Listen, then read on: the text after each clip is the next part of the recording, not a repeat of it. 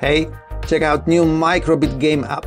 This time you can give your students a lesson about design thinking and coding by building game controllers and playing arcade games. I have the Blockout app opened here. It's available online in the browser.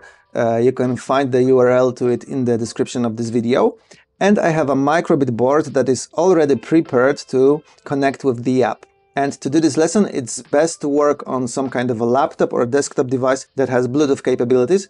And to connect with the board via Bluetooth, I simply click the robot head icon in the upper right corner here. And then the dialog window appears and my Microbit board is available here on the list. I can click pair. And if everything is okay, then the robot head icon gets this outline around it.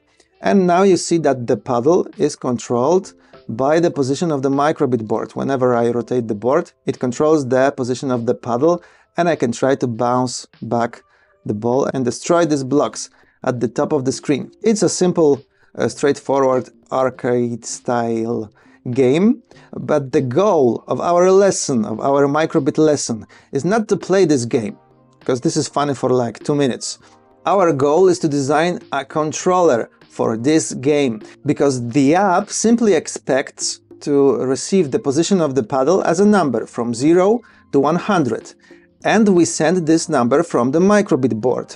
But the way that we generate this number on the Microbit board is only up to us. We design how it controls the position of the paddle. Right now, the position of the paddle is connected to the position of the Microbit board, but I could change it to control it with the buttons on the Microbit or the compass, or connect some items to these digital pins at the bottom. It's only up to you how you will create your game controller, and this lesson is a nice simple exercise of a design thinking process where we try to generate an idea of a game controller, then we try to prototype it with code and the Microbit board and some additional resources if needed, and then we test it by playing the game and see if it's fun and engaging. And then again, with the outcomes of the test, we can get back to the designing process and iterate on it to make it better.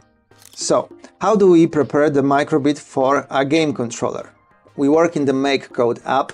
I create a new project, Blockout.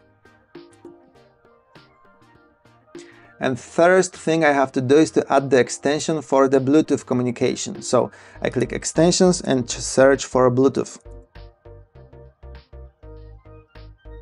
And the second very important thing is to check the project settings. I click this gear icon in the upper right corner, and here are project settings. And here the project settings have to be set at no pairing required. Otherwise the app won't detect your board. So we go back to the code and I can start create the code for my app. So we will communicate with the app via Bluetooth, and Microbit has Bluetooth 4.0, which means that it has this so-called services available for different capabilities. And the one we will use right now is available at the More section, and it is UART service. It's a serial port service which we have to activate at the beginning of our program. So on start, activate Bluetooth UART service. Then it's always nice to have some visual confirmation that we are connected. So I take the on Bluetooth connected block and display some smiley face on the Microbit when connected. And it's also nice to have a confirmation whenever we got disconnected. So on Bluetooth disconnected, we will also display an image, for example, an X. Okay, and that is all we need for the setup of our code, and the rest is up to us. For example, right now I would like to change the setup of my board, so I will control the paddle with the buttons, with A and B button. On A button press, the paddle moves left, on B button press, the paddle moves right. So I simply use the input on button pressed block, and then I will need to create a variable, let's call it position, and on button A pressed, change position to decrease it, so change position by -10, and then simply send this position to the app.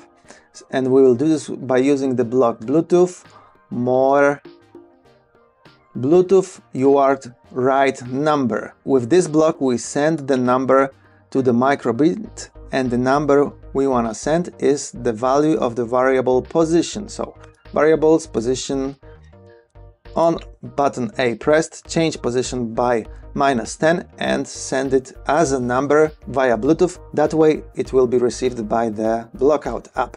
So this set of blocks move the paddle left, and if I will duplicate it and change it to B, on button B press, I want the paddle to move right. So change position by +10 and send it via Bluetooth to the app. So this is the code we need, and now I simply upload it to the board. And when the code is uploaded, I can simply get back to the Blockout app, and in the app I simply click the robot head icon again. I connect with my board, and you see that now I can control the paddle with the buttons.